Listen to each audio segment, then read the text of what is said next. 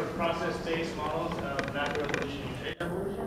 My name is Uyeda, and I'll be giving the first talk in the spotlight session. I'm really excited at the lineup of speakers we have today. And I want to start off by talking about kind of our goals when we're doing macroevolutionary studies of trait evolution. And I think, going to this tempo and mode, harkening back to G.G. Simpson's goal of understanding, where do we see variation in the tempo and mode of evolution across the tree of life? Where do we see variation where some things are evolving fast, some things are evolving slow, some things are evolving under this pattern or under this pattern? And I think our goal there is really understanding the drivers of macroevolutionary change, right? And so how do we better connect it to the process of evolution that we really understand at the microevolutionary scale or through our studies of evolution through other means? But before I get into how we do this, I want to take a page out of my former postdoc advisor, Luke Harmon, who would often like to start a talk with a movie reference. I don't have the attention span for movies, so I'm going to start with a television reference. There's a show called The Good Place. I like it. It's a pretty good show.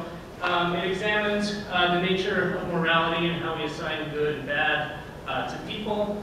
In particular, the basic premise of the show is that there's 4 recently dead humans who have entered the afterlife after being on Earth. And they learn lots about the nature of reality that wasn't apparent to them when they were on Earth. Okay? And they're guided through this process by a supernatural being played by Ted Danson named Michael. And Michael explains to them that the things they perceived on Earth aren't the way that they really are. Okay?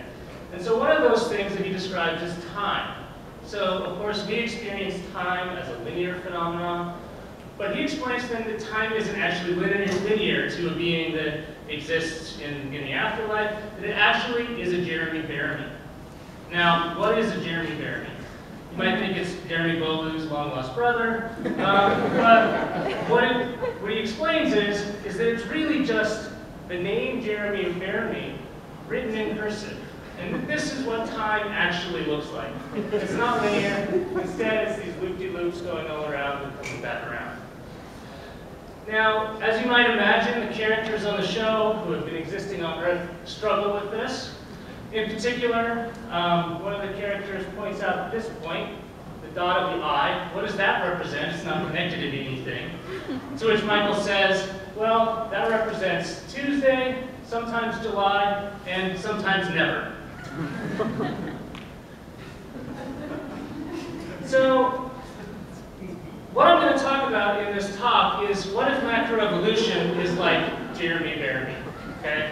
It's this complex underlying process that we perceive some data, some parts of it from, but how are we going to truly represent something so complicated and something so convoluted that's going on underneath? Can we represent this with our models that we use in phylogenetic comparative methods, which are normally for discrete traits, these sorts of Markov models and these sorts of Gaussian models for continuous traits like Brownian motion or Ornstein-Uhlenbeck process. So how do we go about better capturing this underlying Jeremy Bearimy? Well, when we do comparative studies, we have a process by which we get data. We get a phylogeny. We measure and compile our traits. We use a phylogenetic comparative model, and we interpret our results. And I would say that in the last few decades, we've really been focusing most of our attention on developing and implementing novel phylogenetic comparative models that better incorporate this underlying Jeremy Bearimy, this process that we have limited access to, and improve our model fits from these very simple caricatures that form the basis of our base models. But a few years ago, there was a symposium at Evolution called The Dark Side of Phylogenetic Comparative Methods. It's been brought up a couple times at the meeting so far. And I think that the fundamental problem that was being faced then, and still continues to be faced now, is that we hit this wall with just developing more and more sophisticated or complicated models that I think is kind of the event horizon of macroevolutionary modeling. that if we get data that's so, or if we have models that are so complex, like a Jeremy, can we really estimate that process using comparative data alone when we have a limited set of species that we're not going to get more very easily, right? So how can we actually access that, right? We hit this wall of knowledge, so we just give up and say we can't learn anything about that macroevolutionary process if we're studying a clade where that process applies only to that clade, and there's only 30 species, and our statistical tests tell us we need 10,000 species, right? What do you do? Well, as was mentioned at this conference already, there's a nice spotlight session run by Rosanna Zanil-Ferguson and Michael Landis, where they highlighted the bright side of phylogenetic comparative methods. And I think that the way we've dealt with this sort of event horizon is to try to incorporate more knowledge of process into our models when we analyze our data. And so when we look at the spotlight session and the titles of the talks that are included, you'll see that there's lots of talk about incorporating process-based models, new models that better reflect the underlying processes, incorporating things like interspecific competition, short and long-term phenotypic evolution, population genetic models, and measurement theory. And these sorts of things can help inform what we're doing so we're not just blindly searching around for the underlying Jeremy, but we actually bring some information in. But before we get to talking about the importance of considering process when analyzing your data, I want to talk about something that I used to not think about at all, which is the importance of considering process when you're measuring and defining your characters. So the very first step of asking, what are we going to study and how are we going to measure it and define it? And I think comparative methods has a very tight relationship with systematics, from which we share a lot of our data, our models, and trees, trait data, everything. We often are both comparative methods people and systematists. So there's a lot of communication between these, and I think it's revealing to kind of look at the history of how these fields have communicated and how we think about things here and the questions we ask here, and how that is translated to how we do things and think about things with comparative methods. Okay, so just to kind of get to a little a history of the models we use in systematics. You can go back to, or we can look at statistics, where we have a model of parsimony, and our goal is really to define synapomorphies, right? Homologous characters that are defining characters of clades, and homoplasy indicates mistakes in homology. When we went to statistical phylogenetics for DNA, we have a model that's these continuous time Markov models, so like a GTR model or a Juke scanner model. And we align homologous DNA sequences and assume the sites evolve according to this process. Homoplasy is an expected outcome to be modeled and not really that big an issue. But when we deal with statistical phylogenetics on phenotypes, we apply the same sorts of models. And often the first step that we do when we make these data sets is that we align homologous phenotypes. And to me, this kind of feels like a bit of a hybrid approach to defining homology. How do we expect homoplasy? If I ever want to get confused, I just have conversations about homology with folks. I don't know if you've ever had that experience. But I think, from a systematics perspective, you want to build this phylogeny. For many comparative questions, we actually don't want homology at all, right? So if you're thinking about modeling the evolution of flight, as was pointed out by Madison and Fitzjohn in this really important paper, you actually want multiple independent replicated events of this non-homologous flight if you want to explain that by, say, habitat or climate change or something like that. Those are the sorts of things that drive the evolution of flight. What you don't want is that, synapomorphy of a clade that's only occurred once, right, and is defined as the, homologous within everybody in there, but it's just one thing that happened. It doesn't tell us that this is a general process that drives the evolution of these characters. So my thesis for this talk is that in order to find a trait, we actually need to consider the process by which we expect it to evolve from the very beginning. Okay? And so I'm going to use a little example that's well known, and that is dealing with continuous traits and morphospaces. This is going to be groundbreaking, but it's really inspired by these two papers. This Measurement and Meaning Biology by David Houle and colleagues, and this paper by David Pauly on developmental dynamics and G-matrix. Can morphometric spaces be used to model phenotypic evolution? And I'm going to ask you a simple question. Which of these species evolves faster? Okay? An elephant or a mouse? Okay? Now you might say that's an empirical question, right? Which is true. But it also depends, your expectations are going to depend on how I measure this and how I define it. If I measure linear scale values, and I say there's a change of 1 kilogram, which of these is more likely to evolve a change in 1 kilogram? Probably the elephant, right? So by that definition, elephants evolve faster. However, we know we should probably log transform body size traits, and the reason is that the changes on the log scale correspond to a percent change, say plus or minus 1%, and then if I say which of these is more likely to evolve that much, you're probably going to tell me, I don't know. Right? The rates are probably pretty similar, all else being equal. If they were different, what could you say? Well, maybe there's something interesting about mice having shorter generation times, or elephants sampling more different habitats because they travel more places, right? Maybe there's something ecological that explains the difference in rates.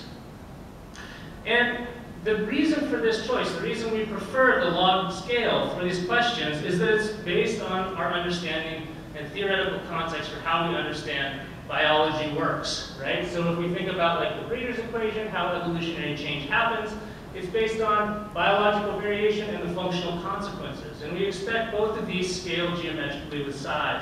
Consequences of being plus or minus 1 kilogram are very consequential for a mouse, but not very consequential for an elephant by comparison. And we also expect new mutations to increase plus or minus 1% more than they're going to increase, oh, I have a mutation that makes me 1 kilogram even if I'm a bacteria. So, but what's important to remember is that neither of these conclusions are wrong, and if interpreted correctly, we could have the same meaning from both.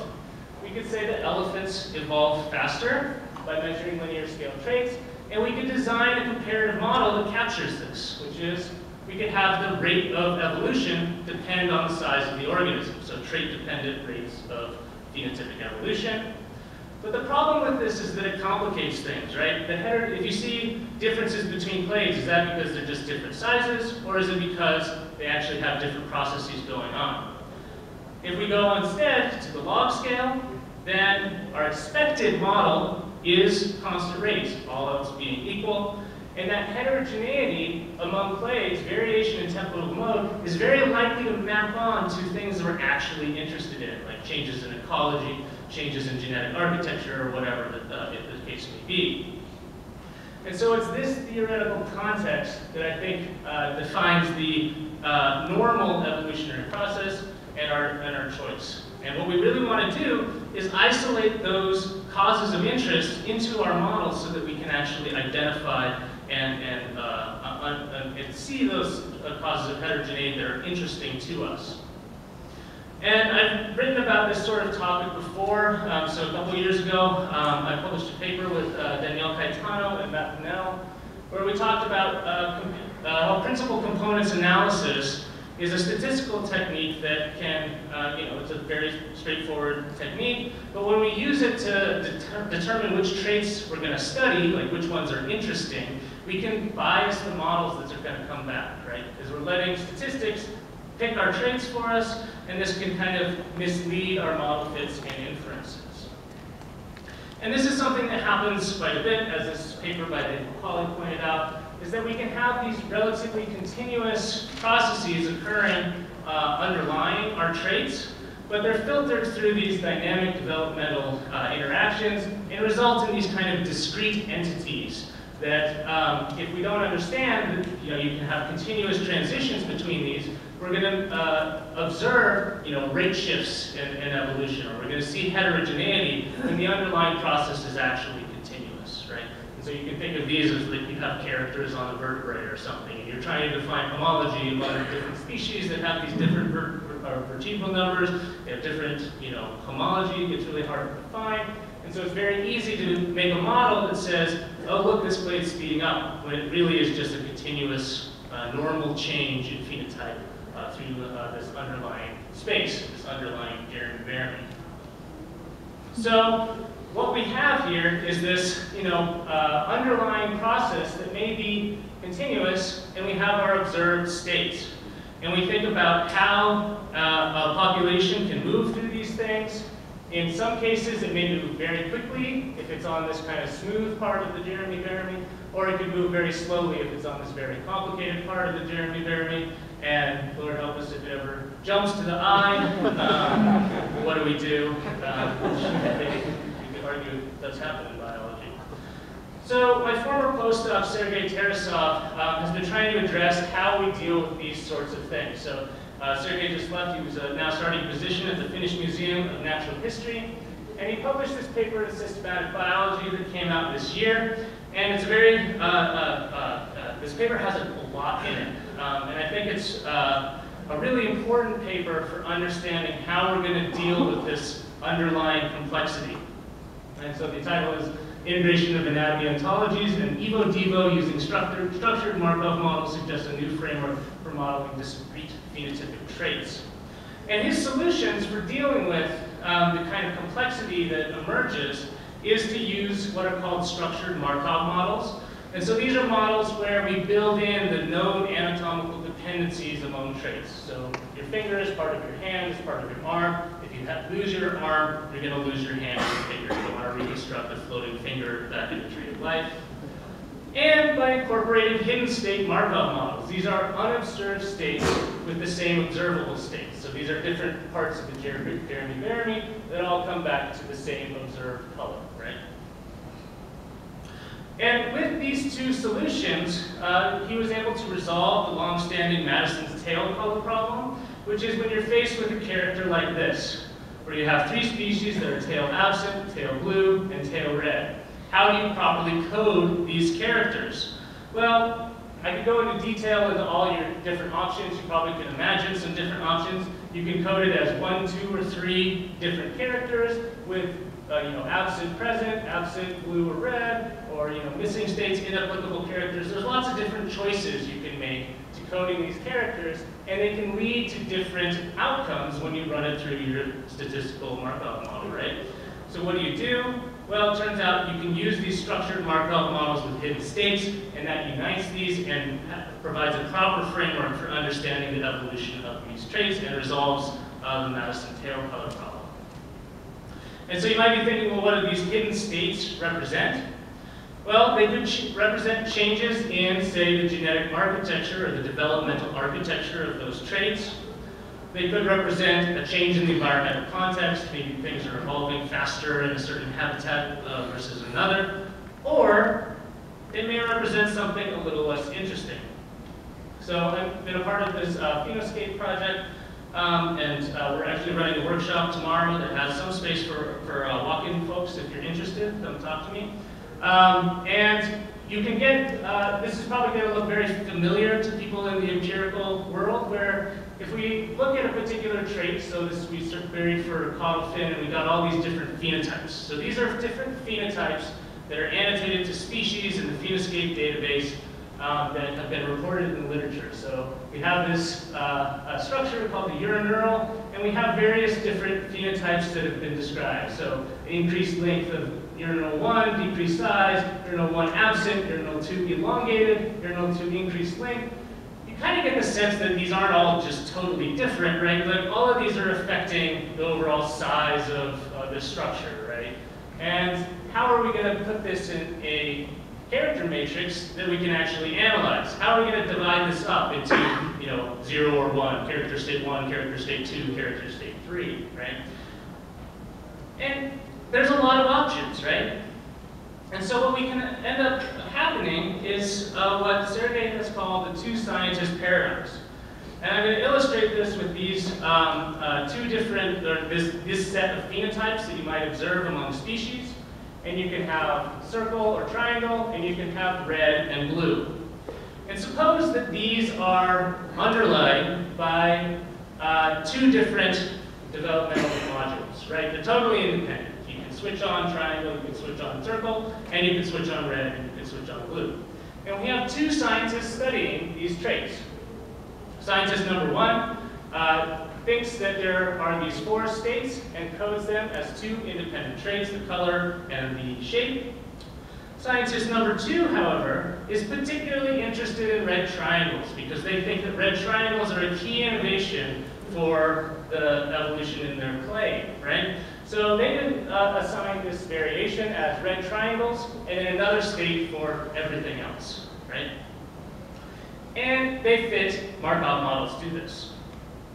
Scientist number 1, who identified these 4 different states, can reconstruct each state independently and get the correct number of transitions in the correct model, and also reconstruct them jointly and finds no evidence of hidden states, no evidence of heterogeneity in rate or tempo and mode across the tree, right? Well, we simulated it that way, so that makes sense.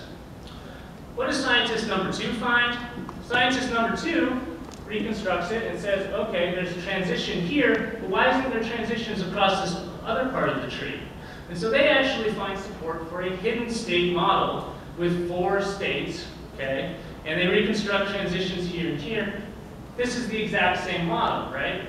But they find heterogeneity just because of how they coded their characters. So the heterogeneity was introduced by the observational process of not properly capturing the underlying developmental subspace. And then accordingly, they find heterogeneity across their tree. Okay, so what does this mean?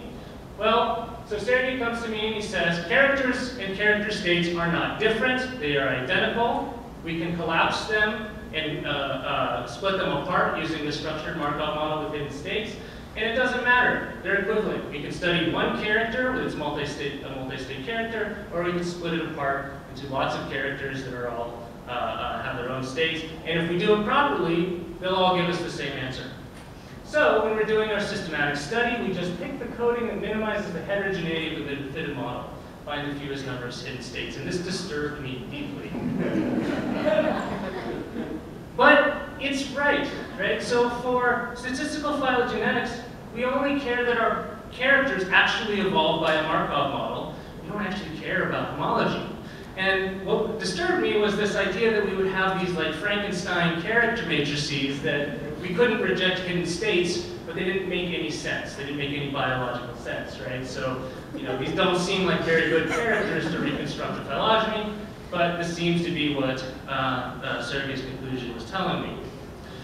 But I think when we thought about this more deeply, we realized where we need to anchor this. So, when we start questioning our characters, the floor kind of drops out in a way, and we don't have anything to anchor our models in.